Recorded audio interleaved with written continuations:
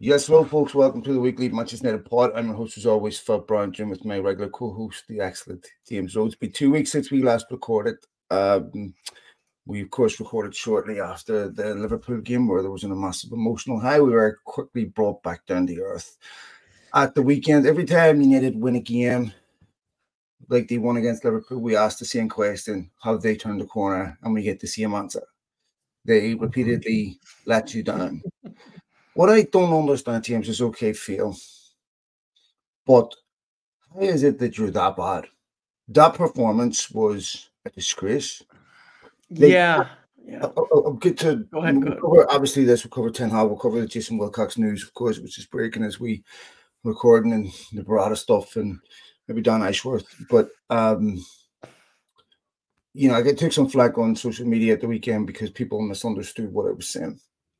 I'm not saying Ten Hag isn't to blame. I'm not saying don't sack him. What I'm asking you to do is to make sure that when you sack him, you know exactly why he failed, so that you can correct this going forward. Because in the past, United have reacted to results, sacked the manager to get better results without asking why can we not win these games? Why are we stuck in this consistent cycle?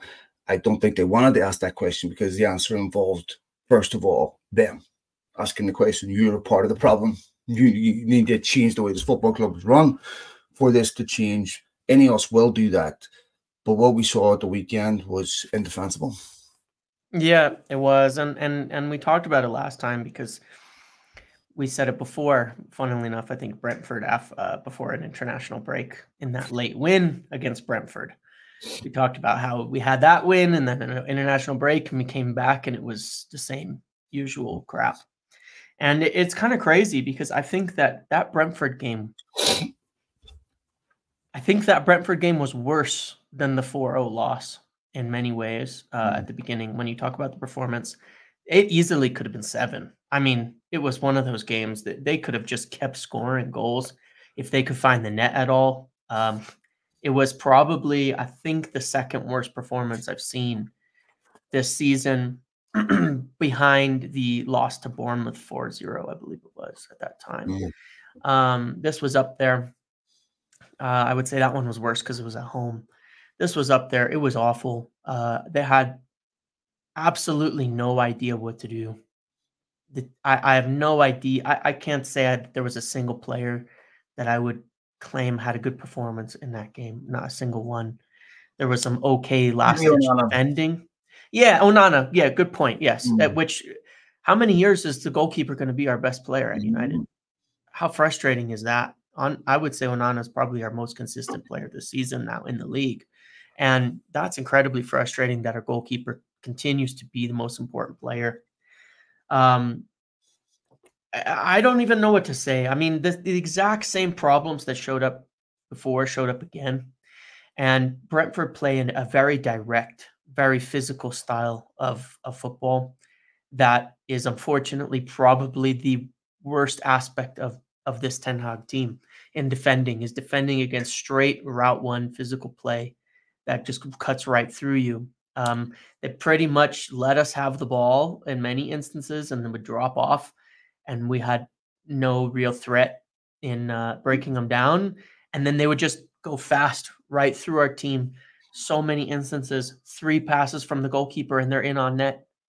It's almost unbelievable that happens, but it just kind of shows that, the emotional high of a Liverpool game that almost played into our hands a bit by being basketball, back and forth the way that we like it. It's just that it's a one-off. And unfortunately, it's the good games that are a one-off, not the bad games at this point. Yeah, and that's just where we are. Ten Hag's always 1 defeat away from having his, legitimacy questioned. Yeah. And that's not a good position for him to be in, because you just can't survive being that fragile. These are the types of things that have to die with this season. These types of performances, these types of, here's the thing, James. I was looking back through some of my old notes, and I remember looking at a game where United played against Leicester. I think it was shortly after they lost to Liverpool and City 5-2-0. Brendan Rodgers was remarking about how easy it was to pass through United's midfield. And I was looking at notes with saying things like, emphasizing things like attacking. Is you can attack individually and hope for a bit of individual magic, but you can't defend it. And they've been doing this forever. And this is what I can't understand, is that when I look at Ten Hag last season, he clearly knows how to set a football team up. But for some reason, what's happening right now is unbelievable. I mean, I'm not a big lover of using stats to make an argument. I mean, the menu is not the dinner that they help you, but they're not, they can be manipulated. The shot stats conceded are horrendous. And it's just basically law averages. If you're conceding that many shots in a game against professional footballers, you're going to concede goals. But also, another ugly aspect showed up at the weekend that has been missing for a while, but continues to rear its head. United play that game for 107 minutes and don't concede. The minute they score, they concede. I know. And I'm going, how is it that this continuously happens? And I'm looking at that goal. The ball gets knocked over the top. Wan-Bissaka's ball watching. And he plays everyone onside. The same thing happened at Newcastle away, where if you have him mentally engaged in a one-on-one thing, but once that is not the case, there's a tendency to mentally drift. And of course, he plays Brentford onside. I mean, it would have been daylight robbery had United won the game, but you're looking at these consistent things showing up and going, this is really, really poor. I mean, this is... for United players, how timid they are out of possession, how slow they are in possession. And you're not going to break a professional football team down by little pass here, little pass here. Just watch how many times they got the ball, moved it to the left and moved it to the right from a standing position with no intensity, no speed. Even when Brentford would concede from a set piece or an attack, how slow they were bringing the ball in. I mean, how many times did Onana almost get booked for time wasting in a game they had to win? Yeah, it's hard to understand that. It's hard to understand why, why it changes so much. And why some of these basics just can't get in terms of the way that they play. You'd think that there would be a lot more intensity across the board, but it's lacking everywhere. I mean, it is lacking in every single position. And it's, the thing that is really confusing to me, it's like you said, about being so easy to pass through. When I look at last season, there was two things that I thought were successful, and I thought we overperformed a little bit anyway, but there was two things that were probably successful. And it really lines up with the quote you just said, is that individually you can get some magic to attack and score goals, but defensively it's as a unit. Last season, during the very good run, obviously, on the goal-scoring front, Marcus Rashford went on a pretty, something he's not duplicating this year, and you probably wouldn't expect him to duplicate, because I think it was the best goal-scoring form in all of Europe for about a 3-month period. And that was a huge part of the goals that United were scoring. More than anything else, that was a big part of it. But defensively, they were very compact, very solid, very well set up defensively. In the league. Yeah, and you look at it and say, why is it so much worse? When Casemiro comes on, they look worse most of the time this season. But it's also the setup. When I watch it, I feel I'm very concerned. Kobbie Mainoo has been getting a lot of is getting a lot of obviously deserved praise and hype and all of that. I really worry about him in that midfield and what's going to happen to him when you watch how he played and had to play against Brentford. It was impossible. It is an impossible job for him to do, to play in that midfield. I have no idea how you could ask any player to do that, especially one who you're trying to properly develop and mold into, a certain type of player and develop what he's doing. It is an impossibility. And the task is, I don't know. I really worry about that aspect of it from that standpoint. And I don't know what the answer is, but to me, the really obvious thing that I just cannot understand, and what really concerns me that I tweeted out during the game as well, or posted late in the game, is it seems like that Scott McTominay goal is practically plan A at this point. That late game goal from Scott McTominay is practically plan A. And it throws so much out of whack. He's been so good at that but he has zero effect on the rest of the game behind the goal, the final third. He has no effect on it. He really doesn't, and it's just the nature of, you know, his strengths as a player. I'm not even blaming him. He's done really well what he's been asked to do. So it's really hard. I don't want to sit there and talk about any individual from the team or through Ten Hag and say that one person is to blame, because they win as a team and they lose as a team at this point. And I think there's just something fundamentally wrong with all of it. That's just not working. And it doesn't look like it's going to be solved. You know, if it's not solved now, it's April 1st. They're not making changes. This isn't going to be resolved in the next 10 games.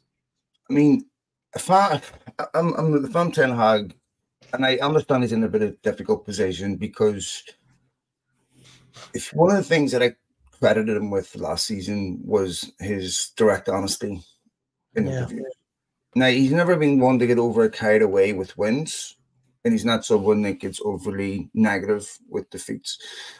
And I look at him and I thought last season I really appreciated how direct he was, and he can be that way when he wants. He was like that with Jadon Sancho.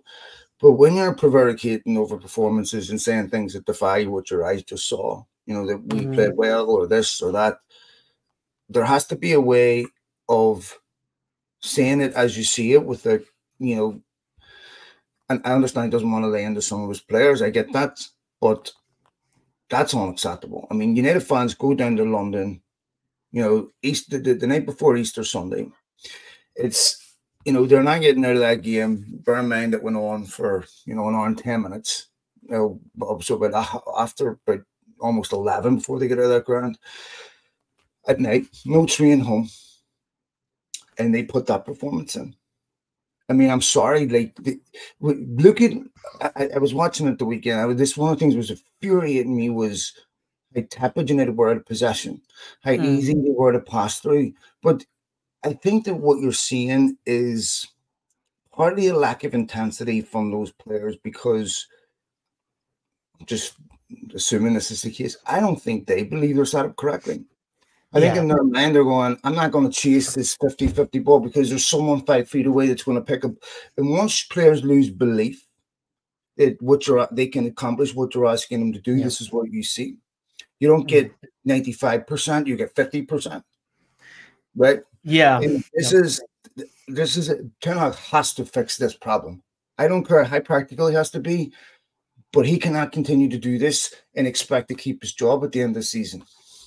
Yeah, well, I would agree with you, because I think this is where people get mistaken on this idea of losing the dressing room and things like that. Because I don't believe that happens in the manner that people say it does at all. I don't think that any player steps on and wants to lose a game. I don't think that any manager coaches a game and wants to lose a game. I don't think that anybody at that level of, except maybe some of them who are betting on the games, but it's a different story. But I don't think any of the other ones actually intend to do that. But it is correct. I mean, look, anything that you do in life, if you're unsure about what you're doing, you're going to be bad at it, and it can appear to be lack of effort, lack of focus, all of that. The more certainty that you have in anything, the more you can direct 100%, you know, towards doing it and do it as fully and as much as possible. And I see it. There was a lot of instances in that game where players like Garnacho had started some sort of press that wasn't followed up with maybe in the way he was expecting, and turns around and goes, what's going on? And it's like from the midfield or from a fullback and it was happening all over the pitch. The players are totally not on the same page. And so it leads to timidness. Like, well, should I, shouldn't I, do I back off? You know, and then you'll see Bruno go tearing into a press, but it's not followed up with by the next midfielder or by the fullback and it just becomes a mess. And I think that is the biggest issue, as you say, is that, you know, they step out there, and when they know what they're doing, you can see it and it works. It's obvious to me that that is the case too. The complete lack of confidence in how they're being set up working, because it hasn't been working. And when you set up and you go for it, and then a team just pings the ball right through you, you start to go, wait a second, something's wrong here. And naturally, you're going to try to also then start adjusting individually on your own to try to solve that problem, which can create more problems for somebody else because now the team's out of cohesion, even if the setup was wrong. Yeah. It's really a poor chain of events. And there's obviously a lot of smart people who've analyzed how it's going and why and all that. And I don't think I have the, the brain for that type of thing, but it's not working. That much is clear. Well, look, here's the thing. If you look at Ten Hag's lineups most weeks this season, typically they've included in the team 2 to 3 players that he actually sent. So I'm not saying that he doesn't have mitigation. I accept that. But just because he didn't send players doesn't mean he doesn't want players or he doesn't rate them or he doesn't think they're good enough because, how different would United look at the weekend if they had all their players back? We'll have Shaw and Martinez in central defense. I'm trying to think, where anyone maybe else Casemiro, but I'm not sure if he would even start at this point. So this is pretty much give or take United's best team. Right? We've got a couple of key players. Obviously Martinez is big. He didn't look match fit at the weekend. You're looking at that going, I think in your second season, we've a right to expect better. Look, I know that United are a mess internally, but Ten Hag took the job knowing United didn't have a football structure behind him. He knows what a football structure looks like. There's one at Bayern, there's one at Ajax. He knows what one looks like. And yes, United have been in constant limbo with the football club, trying to be sold, running on fumes, no proper preparation and signings and all that. And he did, I have to say, I think he overachieved in his first season. Yeah. I think that for Ten Hag, I want him to work. Right? I want every United manager to work. And if I felt that all United's problems would leave with him, I'd want him gone today. But I want this decision made by football people that can look at this and say, look, this is why this guy failed. Okay, not the result, because failure is not an event, it's a process. And to understand it, you have to understand where you went wrong in the process. Correct. Right? A collective failure, not an individual failure. And this is the problem with United in the past. I've always seen as an individual failure, not collective. So it's never resulted in structural change. Finally, now you have people inside the football club that are demanding the highest standards, who will support managers with with amazing resources and give you a functional football club. And now we can make a decision and say, we know why we failed. Let's fix that. I'm not saying, so this is the argument I was trying to make on social media. I'm not saying keep Ten Hag. I'm saying that it's really, really important that to understand the solution, you understand the problem. This is why this happened, right? And I'm sure 60 to 70% of the answers to those questions don't even involve Ten Hag. But that doesn't mean that he keeps his job. I mean, at any other top football club, he wouldn't have. And so the fact is he's being protected a bit by the chaos behind the scenes. And once that chaos gets removed, in many ways, it removes his excuses for failure. Yeah. And as we've said before, United have had 2 really successful managers in a 146-year history. Yeah. So it's hard to get the right guy. And this is hard. Most managers, most clubs get it wrong. But this next decision has to be a proper evaluation process that understands the problem. Agreed. And, a couple times now, and, INEOS do these little videos once in a while. And I do mean INEOS, like they do these little videos once in a while where they talk about kind of the latest across the whole brand, right? And everything that's involved in it. And they put another one out again, I think at the end of last week, and they have little interviews with Sir Jim. And they were doing this one from Old Trafford, like the stage was set on it, and they talked to him again. And I think it's the 3rd time that he said that he needs patience, that the fans need some patience now, because it's 2 to 3 years before you're going to expect to see results. He says, but I want to see the trajectory going the right direction. And the thing that I think, people will look at it and say, well, if we just sold these 2 players, we're solved, we're fixing it. And it's a joke. It's a joke. I think, unfortunately, people have convinced themselves too many times. All of us have, because, we always want to be optimistic and think we're almost there, that the club is almost there, that it's just these few problems would solve it. It's not. People need to grasp that this is a bad football club. Okay, like it's a harsh sort of things to say, but this is a bad football club. And I mean, as a whole, it's been. And it needs to, and resolving it is not fast. And it's not about results. You know, you can get second in the Premier League like we had under Jose and like we had under Ollie and be miles away from being a good team. You can be miles away because you can luck results in the short term. You always can. But it is a process that results in results. And when the process is working correctly, the results will waver and they'll waver, but they'll continue on an upward trajectory. That is the point of it. A regular, steady, linear upward trajectory that isn't about, you know, peaks and valleys, but the kind of the middle ground of where it's going to be. And that has been lacking at United. It's been flat forever. And it's been based on these luck-based good year, bad year, good year, bad year, you know, which is just simply the basis of not knowing, you know, what the right process is and not having one. So sometimes you luck into some good players. Sometimes you luck into some good coaching. Sometimes you luck into a good group that kind of works together. And sometimes you don't. And so it's up and down and there and back. And so, yeah, I mean, that I completely 100% agree with that. I have my own opinions, you know, on Ten Hag, on the process, on all of that.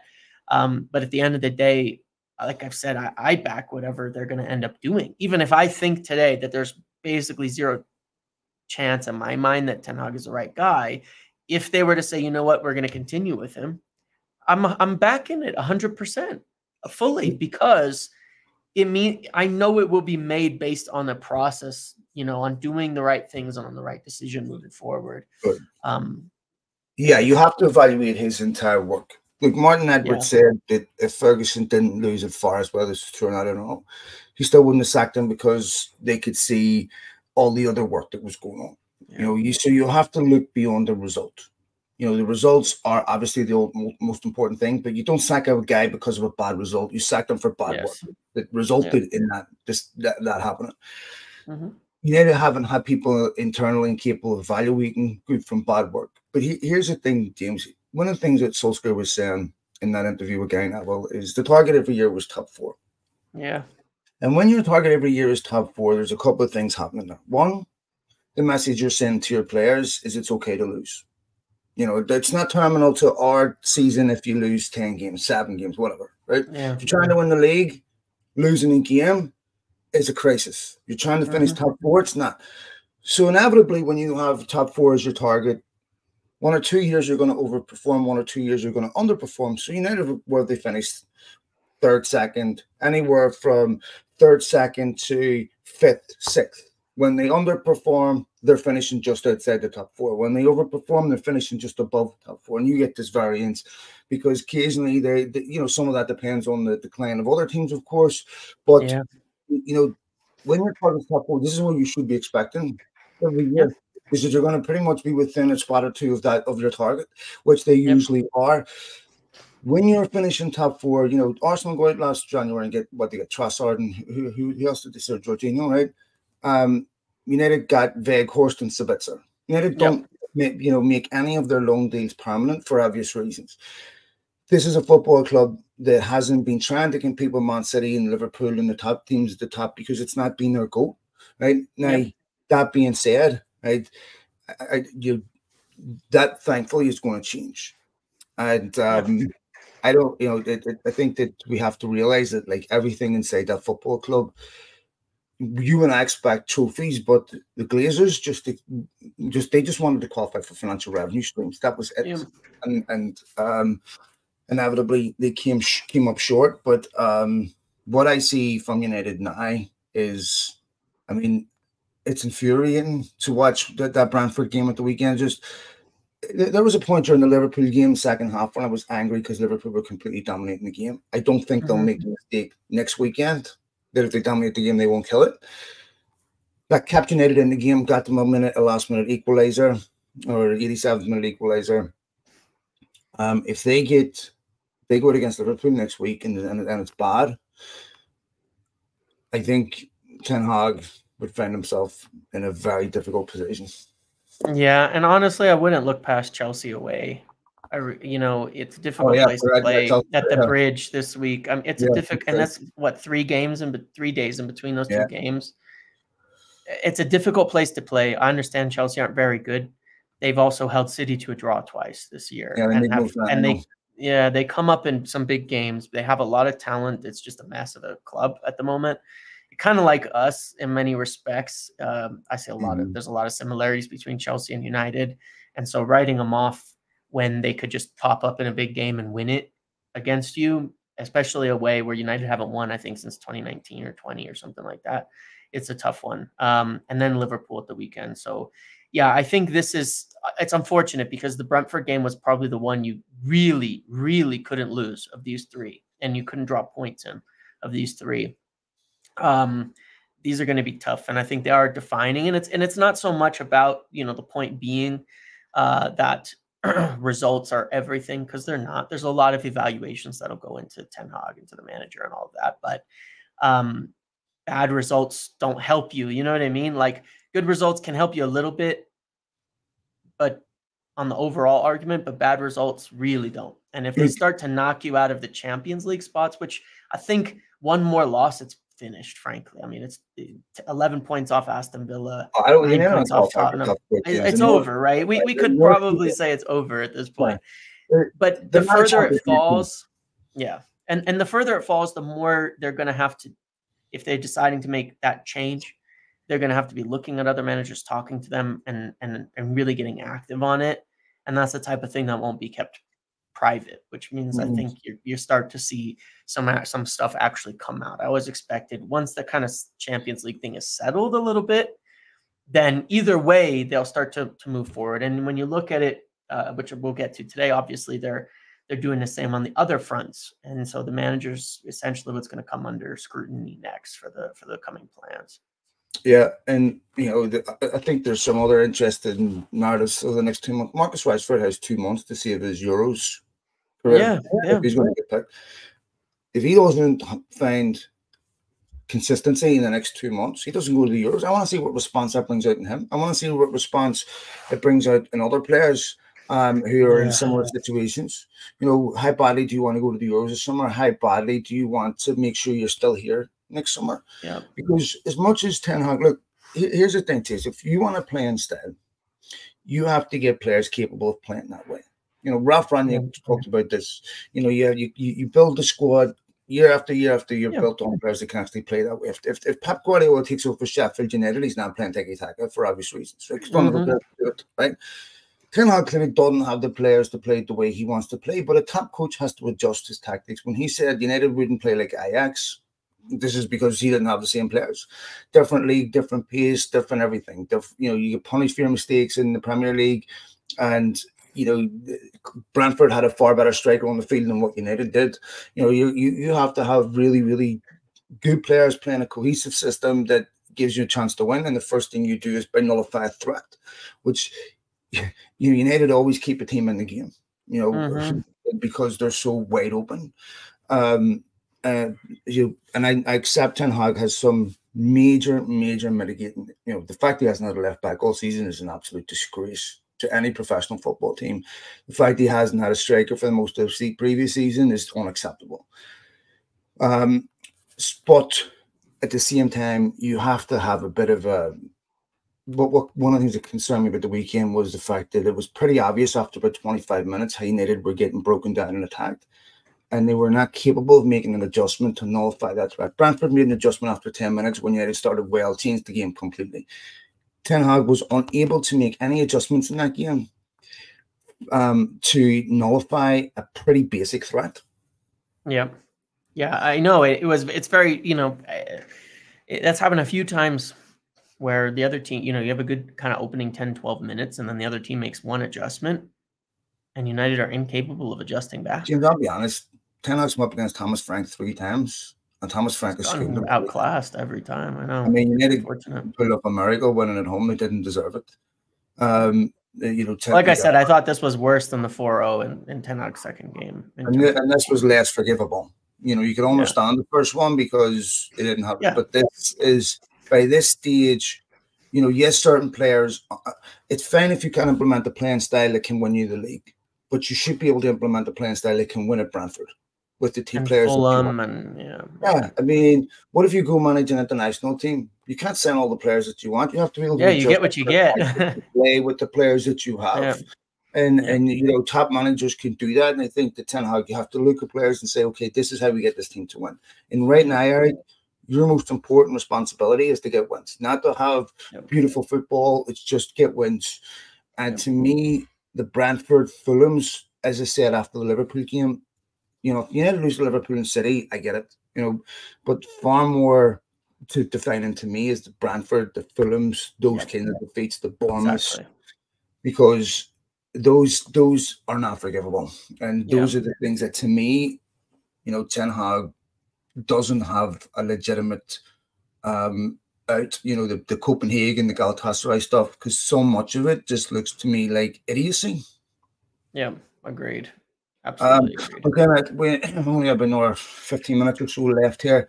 Let's evolve a conversation on INEOS, as expected, moving quite quickly. They looks like they've agreed a deal for Jason Wilcox, who's going to come in to be part of the recruitment team. What's your understanding there? Yeah, I got a little heads up on this that I wasn't really sure what to make of last night, and I just was like, I guess we'll see what happens on it. But a couple of things have happened. They've been in touch for quite a while. From what it looks like, they made an approach and made an offer today in order to to buy him out of his contract in what they felt was like the terms of his deal. And then it seems that Southampton were kind of holding on for a little bit more. Fabrizio Romano has said that he's resigning essentially today. And what that will do, it doesn't change the need for a notice period. It simply puts a little bit more pressure on Southampton to accept the money because they don't have somebody. There's no point in him, you know, otherwise he's not working for them anymore. And likely they want to accept the money. And what's been going on here is I think, I don't remember how much we spoke about it in the last podcast, but obviously it's been taking a while on this Ashworth thing. Newcastle have been extremely,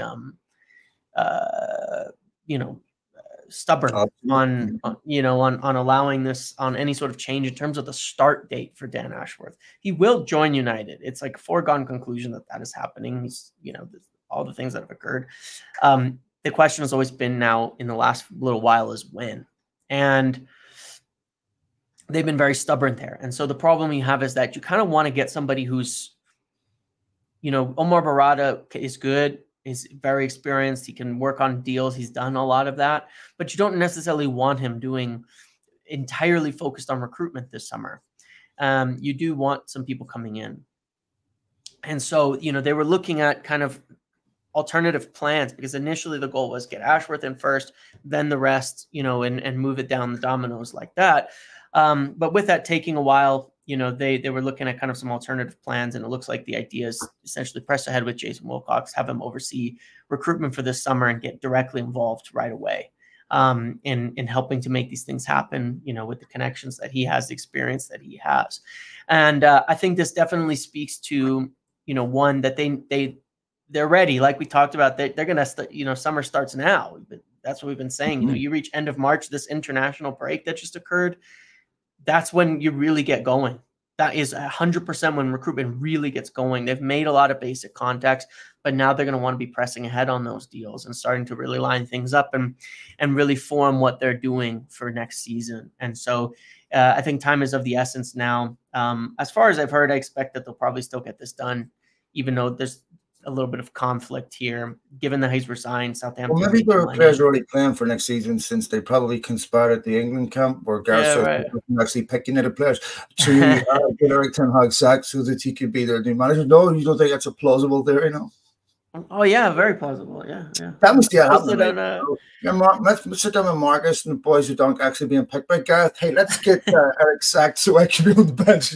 Yeah, I mean, Rashford is somebody who I think has been very underplayed for England. Even when he was in his best run of form, the amount of time he played at like the World Cup and stuff, even scored a couple of goals and still didn't get on the pitch. So who knows? I can't really see that being the case, considering the giant contingent, you know, of we only have like 3 English players left anyway at United at this point in time. But yeah, I think Wilcox, his remit, obviously, you know, when you look at where he's coming from, Omar Barada, City, the multi-club model. Jason Wilcox, academy director at Manchester City.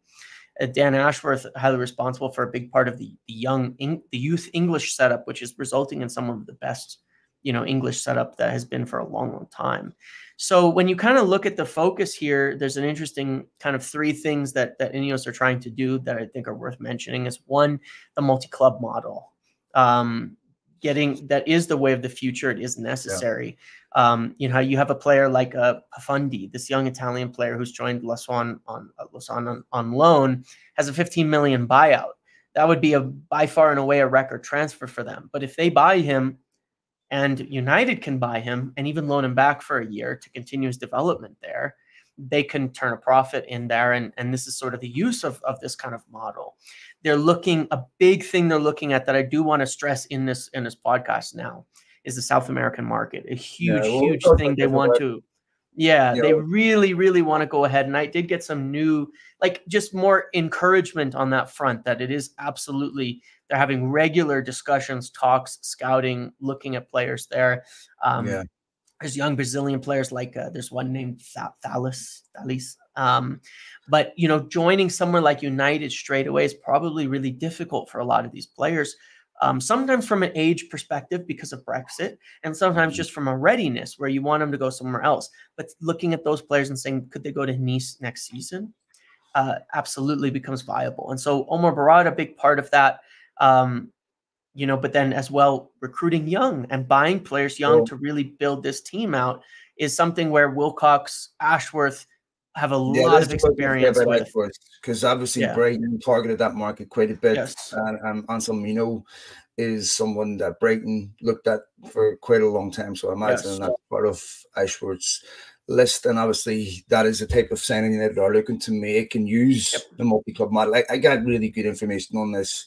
I mean, we started talking about this 5-6 months ago, at least, where United were heavily targeting the young South American market. I know they're looking at a few kids in Croatia, so in that league too, Croatia, Serbia, an Eastern European league. So I think you'll see a lot more of this type of signing, and it's really important that United are able to use that. So you're signing Savio this summer, is exceptional player.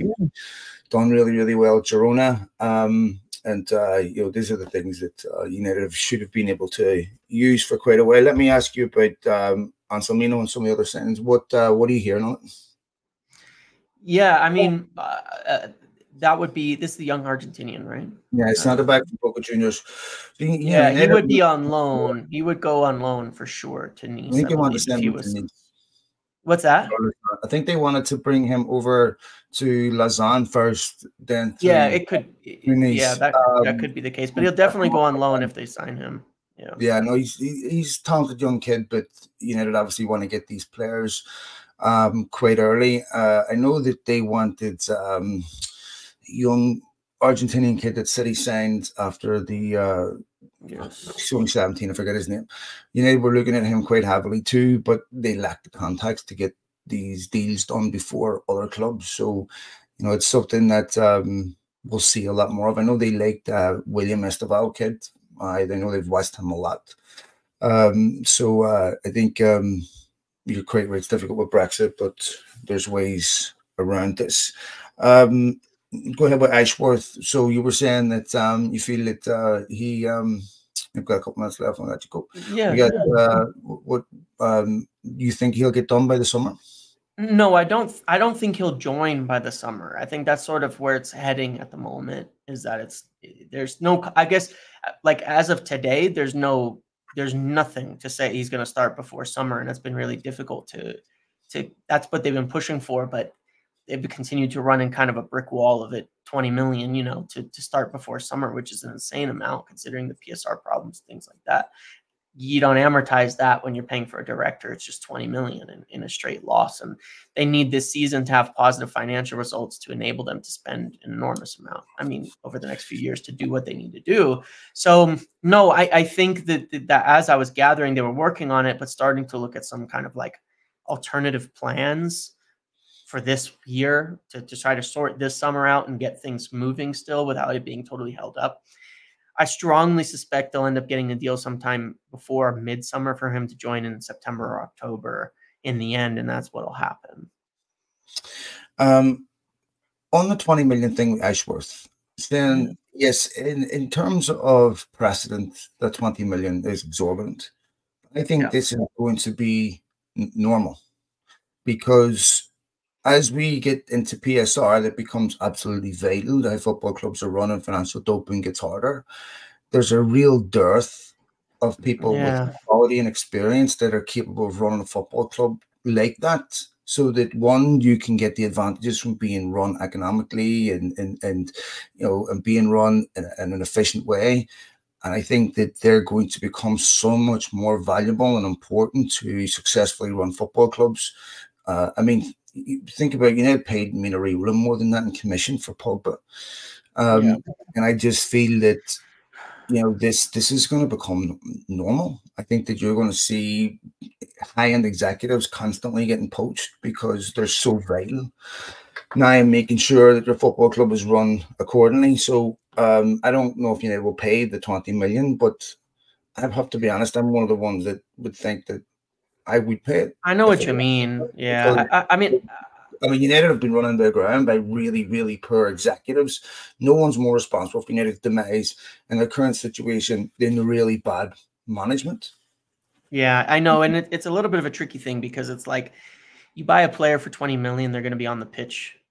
You buy a director for 20 million.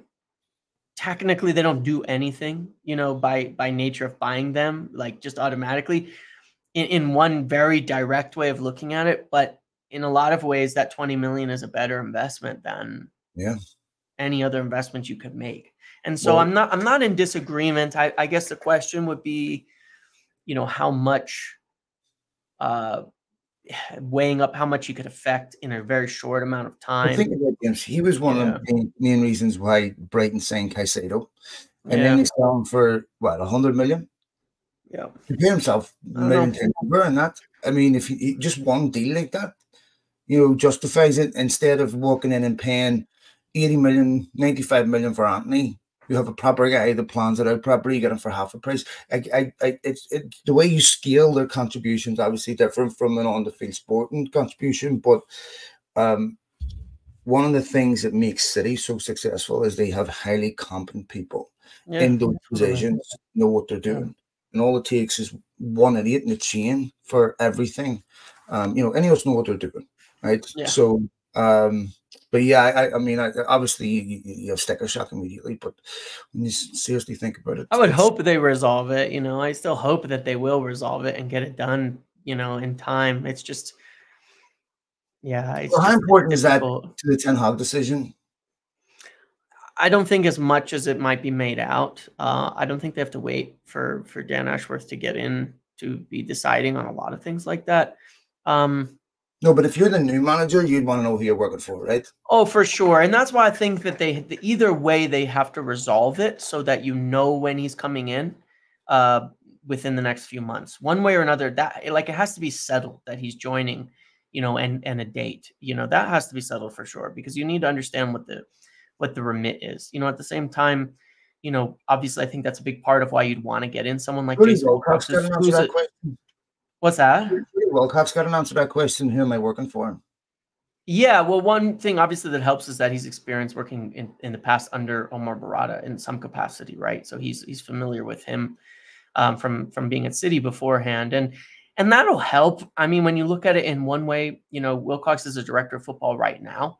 I think that's why he's a priority, because even if Dan Ashworth doesn't come in between Barada and Wilcox, you have a normal team's amount of football expertise, maybe a little bit better than that, given the nature of their histories in there. So it would help. I think when you throw Dan Ashworth into the mix, you make maybe one of the better sporting structures in Europe by putting it all together. So I think that, at the same time, with this whole gardening leave thing, there's a degree of, how much conversation occurs anyway. That obviously has been going on with Omar Barada regardless. And you have to imagine how much with Dan Ashworth regardless, at least in terms of coordinating things properly. I still think overall one would look at it and say have Barada. Ashworth will come at some point when Wilcox looks like that's moving ahead now, and they'll probably make another hire after that too.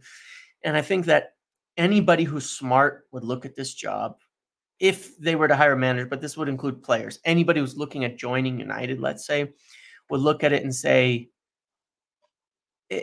yes, there could be a little bit of short-term chaos here, but this is a hell of an opportunity for the biggest club potentially in the world that may be on its way back up to do something special. Tell you what, James, if I'm Ten Hag, I'm nervous. Oh, right? Imagine you're in a new job in a company where you've just been bought out and you're having a whole new management structure being constructed right above you. Mm-hmm. And by definition, their first job is to find problems so that they can have solutions because this club's not performing. And the most obvious and easy one is, hey, this is not our guy. Mm-hmm. And you have to now, they already have people in mind that they believe would be the right person for this job. And I'm pretty certain that does not mean Eric Ten Hag. And I would look at that as a threat and say that I doubt he's been consulted on any of this as to whether he wants his people in place. These are people that you have to get along with, that they have to believe in you, and you need to be in a position of strength, which Ten Hag is not. If I'm him and I'm looking at these people being put in above me, I would be talking to my agent. Yeah, I mean, if simply put, the CEO has been replaced. John Murtaugh's been replaced, even if he moves to another position. Darren Fletcher's being replaced, even if he moves to another position. Every single executive kind of function role at this club on the football side is being replaced, and the manager is the next on that list in that respect. And so I would agree. Look at what quick we remember Zach Moyes, because it wasn't as good. Yeah. And it's sometimes as simple as that. That's why it's always been the most likely outcome, kind of regardless of what happens. Sometimes it is that simple. And obviously the results and where things are at have not helped that situation. So I guess that's an answer we'll find out probably a little closer to summer whether that happens. I do think it does, with these hirings in place, that being the next question to be asked and the results going poorly to where the league is probably over. That clarification, I think, is necessary. Very, very necessary now, more than ever. I don't think they can wait now to do that. I do too. Yep. All right, Mama, we'll go ahead and leave it there. Thanks to all of you folks for downloading the podcast as always. I hope you've had a good 2 weeks. Sorry for the weekend, even though it was a draw. Feels like it was a 5-0 defeat. We will catch you again next week. By then, we will have had Chelsea and Liverpool, and we'll see where we're at. So big week ahead. All right, man. Take it easy. See you later. See you, folks. See ya.